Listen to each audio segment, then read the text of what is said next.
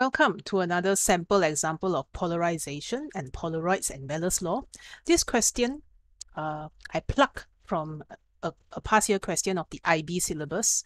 So I got it off a website. I'm not really sure which year it's from because the website didn't state it. So pause the video, try the question. Now see you. After you try the question, wait for what? Go do the question. Hello. And we're back. Hiya. You make sure you try the question, okay?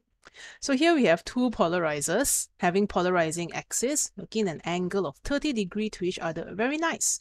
So you see that in this particular drawing, they use the dotted line. That dotted line sort of shows the polarizing axis, okay? So this first one is in this direction. Just going to draw a line to mark out that direction, okay? So, and if I put it here, it means that it has rotate an angle of 30 degrees. Okay, so we tilt it 30 degrees. Tilt. Okay, so it says here that the unpolarized incident light of I1 is going inside here. Change the pen a bit. Okay, so going in here is I1. Okay, and the light of intensity I2 emerges from the second polarizer Polaroid. Okay. So cosine 30 is √3/2. Wow, much helpful. Thank you. So we're probably going to use cos 30 is √3/2. Be aware that this is the IB syllabus. Normally for CIE, they just expect you to press calculator. Okay. So what is the ratio of I1 to I2? I1 over I2. Okay, so because there are two polarizers, we're going to do one by one.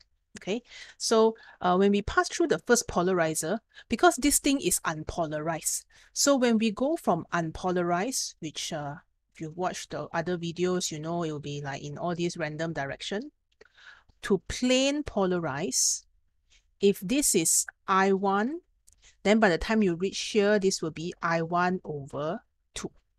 Okay, because we are looking at the average of the intensity of the light, so half. Average of cos square theta.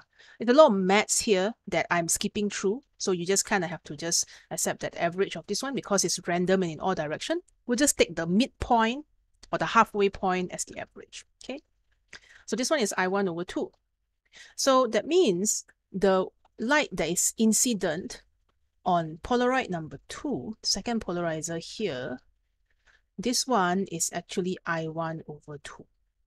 And the one that comes out is I2. So if we are going to use Mellor's law, okay, I'll write down Mellor's law first.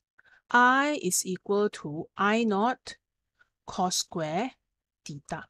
Okay, but in this case, what is the light, the emergent light, the one that is transmitted or exit the Polaroid? This will be I2. Okay, and I naught is the one that is incident on the Polaroid, heading towards the Polaroid. Okay, so just as a reference point, this one will be the one that is going in, this one will be the one that's going out.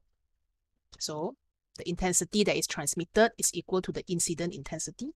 In this case, this will be I1 over 2, and cos square the angle between these two, rotated 30 degrees. So cos square 30. Good news. We want I1 over I2, right? So I can rearrange a bit. Okay. So let me do that first. Okay, let me scroll down a bit. Okay. And let me rearrange. Right? So when I rearrange this, okay, I will have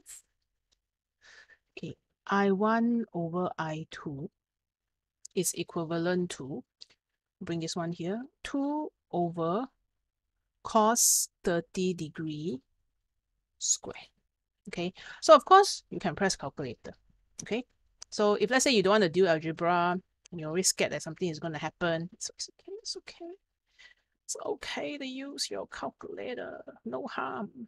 Okay, so this is 3 over 4, and then I'll take 2 divide by answer.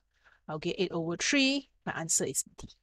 Okay, so you can always use your calculator to help you for Cambridge. But In case you don't have calculator, or for some reason you just want to practice your math skill, can? Your very math skill. So this will be 2 over, we got cos 30, right? Cos 30 is root 3 over 2. So we will sub root 3 over 2 in. Let me scroll a bit so my big head is not blocking. Root 3 over 2 square. Okay, so if that is the case, then I'm just going to continue this. This will be 2 over 3 over 4. So you bring, this one will be 2 times 4 over 3, which is 8 over 3. Yay. Okay, press calculator or use simple algebra. Right, so the answer is 8 over 3. Notice that this is MCQ, so that's why your final answer can be given in fraction, and there could be some arithmetic problem lah, like you simplify wrongly.